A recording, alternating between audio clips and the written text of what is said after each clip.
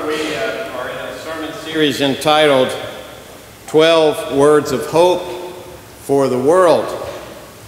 And today we come to the word faith. In Mark, the 2nd chapter, verses 1 through 5. When he returned to Capernaum after some days, it was reported that he was at home. So many gathered around that there was no longer room for them, not even in front of the door. And he was speaking the word to them. And then some people came, bringing to him a paralyzed man, carried by 4 of them. And when they could not bring him to Jesus because of the crowd, they removed the roof above him. And after having dug through it, they let down the mat on which the paralytic lay. When Jesus saw their faith, he said to the paralytic, "Son, your sins are forgiven." Now some of the scribes were sitting there, questioning in their hearts, "Why does this fellow speak this way? It is blasphemy. Who can forgive sins but God alone?" The word of the Lord. It's an interesting story. I've been to Capernaum and I've seen the foundation of this house. And it's very small, maybe 4 pews deep, about that wide, and it sat across the street, or the narrow passageway, from the synagogue in Capernaum. And when you're there and you see these things, it really brings time and space and truth together. What catches my attention in this story might surprise you. It's not so much that Jesus had the power to heal this man, because we take that for granted, don't we? There's no limit to what God can do. What strikes me in this story are these 4 people who carried this man to Jesus. Now, we aren't given their names. We don't know anything about them. We don't know when they met Christ or how they had any sense of impact of what he could or could not do. These 4 people are nameless instruments of God's grace. And there are a lot of people like these 4 people in our world today. Nameless instruments of God's grace. Jesus heals the man, and I don't want to underestimate that or downplay the power and the grace of that, but these 4 people got him there. Now somebody of those 4, somebody had to come up with the plan. Let's take him to Jesus. Somebody had to know that Christ could and would do something in this man's life. They had to believe that firmly, or they wouldn't have gone to all this trouble. They carried and they cared for this friend enough to rearrange their lives and take on the inconvenience of it. They picked him up, dead weight, carried him through town with a plan for him to encounter Jesus Christ. And we'll call this guy Henry for the sake of the story. That seems like a good biblical name, Henry. So they had to pick Henry up and take him to an environment where something could change his life. How many people do you know today who need to be picked up and carried to an environment where something could change their life? Now, using some biblical imagination, I think one of those four people was a Methodist, one was a Baptist, one was an Episcopalian, and one was a Presbyterian. Amen. And when they couldn't get Henry into this little house of Jesus, Jesus lived in Capernaum with his friend Peter, by the way, in this little mud thatched roof kind of place. And when they couldn't get him into the house, my imagination says the Methodists probably said, let's put him down outside the door and put a note on him.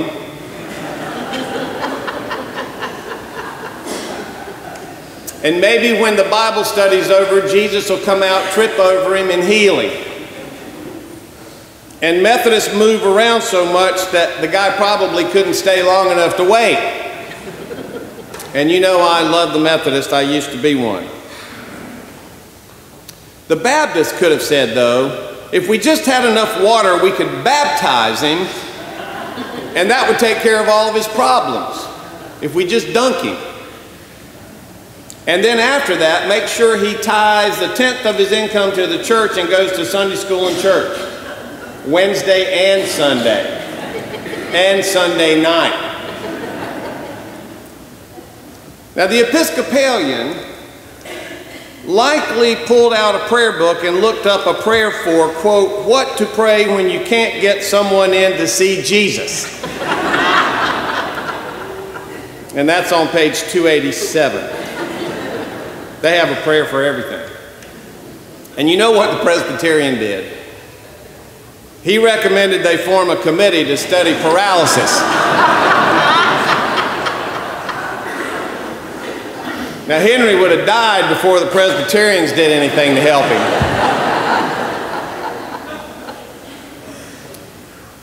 Well, what they did do, these four people, is they tore open the roof. Now, that is no small thing. A mud-thatched roof, and the house is full of people, and Jesus is teaching the word, and all of a sudden a little trickle of dust comes down, and then a branch, and the Bible study has been totally disrupted, and all of a sudden dust and debris and chaos is spilling in, and they are taking the roof off of Jesus's house. I don't think I would have done that. They're destroying the property of the Lord because they are so driven to get this man's life changed. What that says to you and to me is there are times when we have to take off the roofs. There are times when things are inconvenient. There are times when the plan doesn't work the way we planned it, so we go to plan B. There are times when this is so important, this issue, this person, this one solo man is so important that I will even tear the roof off of the house of Jesus Christ to get him in there. That's how driven these four people are. And in order to do that, you have to believe that Jesus can do something once you get him there. That's where I think the church is floundering today. I'm not sure we're still convinced of the power of Jesus Christ to transform human life. And when you lose that, you lose the drive to get other people in his presence.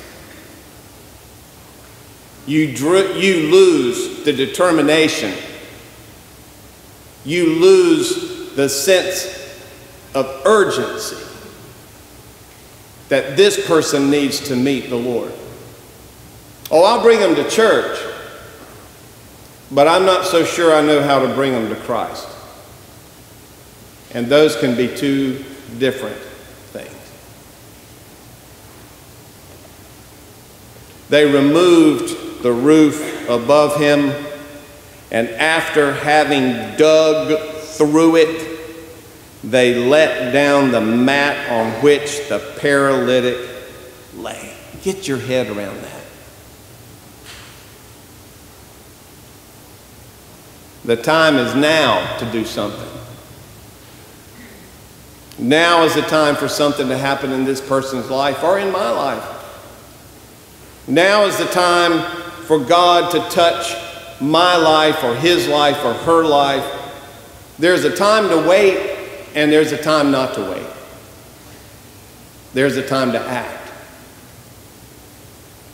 And what a privilege it is that God uses human instruments in the healing process. These four nameless people. So when they lowered Henry into the room, the Bible says that Jesus saw their faith. Now that's interesting. Jesus didn't see the interruption. Jesus didn't see the debris. Jesus didn't see that his roof was missing. All of that can be fixed. It doesn't even say Jesus saw the paralysis.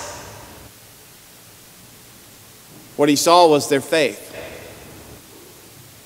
And it didn't say his faith. It didn't say Jesus saw his faith, the paralytic's faith, Henry's faith. It says he saw their faith, all five of them working as a unit. Sometimes we need other people to carry us with their faith. They have the faith. Maybe I don't. Maybe I lost mine. But the four of them are carrying me with their faith. You ever had anybody carry you with their faith? Oh, yeah. That's called your mama, who carried you with her faith, or your grandmother, or as in the baptism case today, your great-grandmother, who carries you in your faith when you can't carry yourself. These four were instruments of God's work in the world. God didn't just find Henry and say, I don't want you to be paralyzed anymore. Poof, you are no longer paralyzed. No, it was a human endeavor with a divine consequence. These were working together in tandem. I'm bringing him, you're healing him. That's the church. Bringing people to an environment where something can happen to change who they are. It's amazing God would use us for this. In Hebrews, the definition of faith is this. Now, faith is the assurance of things hoped for, the conviction of things not seen. Let me say that again.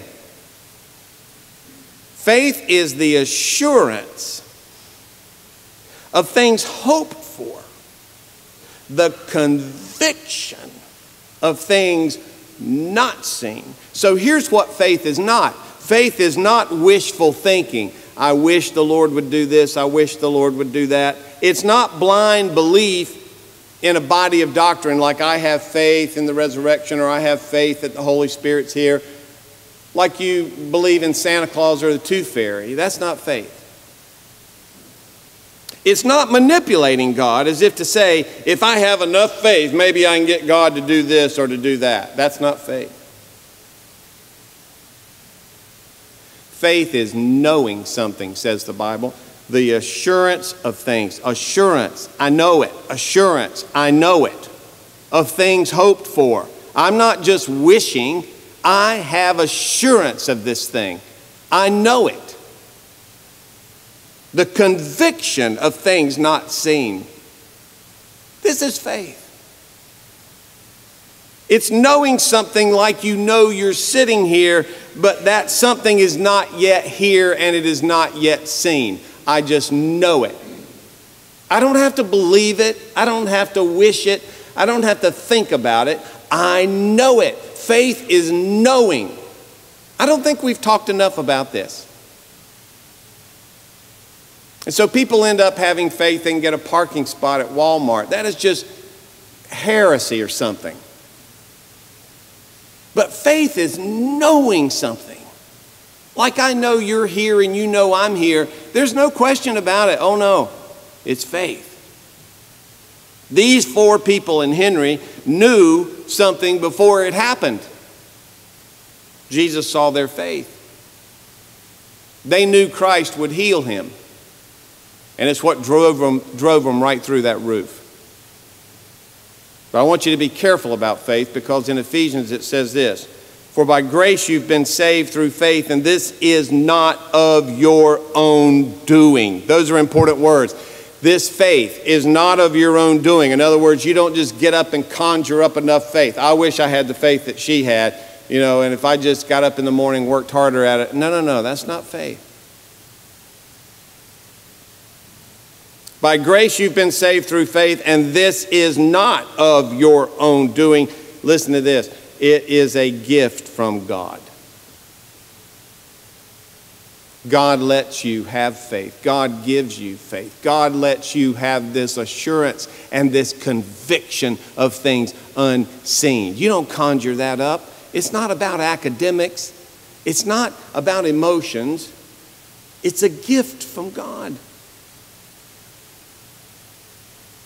Not the result of works, says Ephesians, so that no one may boast. So faith is not something we do, but something that God does in us. It's a gift. So here's the question. Do you think the world we live in today needs this faith? It strikes me that there are all kinds of paralysis in the world right now as we speak. People are paralyzed for different reasons. People are paralyzed this morning by addictions. Catherine and I have some friends whose son is suffering deeply from long-term systemic addictions. He's paralyzed. Could Christ heal him? There are people who are paralyzed with anger, and they've been carrying that anger for a very, very, very, very long time. It's like acid in their soul. They're paralyzed. Terrorist ISIS is angry, and that anger is spilling over into every dimension of our world, culture. People are paralyzed by hatred. Blue people hating red people. Republicans hating Democrats. While our big issues are sitting on the table and we're divided and paralyzed by hate. Do you think these people could be healed? People are paralyzed by homelessness, by depression, by loneliness, by racism, classism, sexism, fatalism, hedonism, materialism, legalism, radical individualism, emotionalism, and even spiritualism. Paralyzed. And then in our culture, there is a growing sense of nihilism, from the Latin word nil, which means nothing. Nihilism is the rejection of all religious and moral principles. Paralyzed. Henry. He's us. That's who he is. And the question is whether there is a cure for these paralysis. And does the church believe that Christ is that cure? Do we still believe this? Would we tear the roof off this place in order to get those who are paralyzed to Christ? A world without faith would be a world of hopelessness and despair. Who or what will cure us is the real question. We've got enough analysis and we've got plenty of diagnosis. It's 24/7 on TV. Pick your channel, pick your spin. But at the end of all the diagnoses, don't you want the doctor to say, but here's what we can do in the treatment of your disease? That's what's missing. How will we be cured? It would do the church well in this modern society to renew itself to Christ, to the one who does the healing of the human heart. And it would do us well to dig through the roofs of our own resistance, bringing ourselves and others to the one who reconciles the world to God. In him we have our hope, and in him we place our faith. In the name of the Father, the Son, and the Holy Spirit, amen.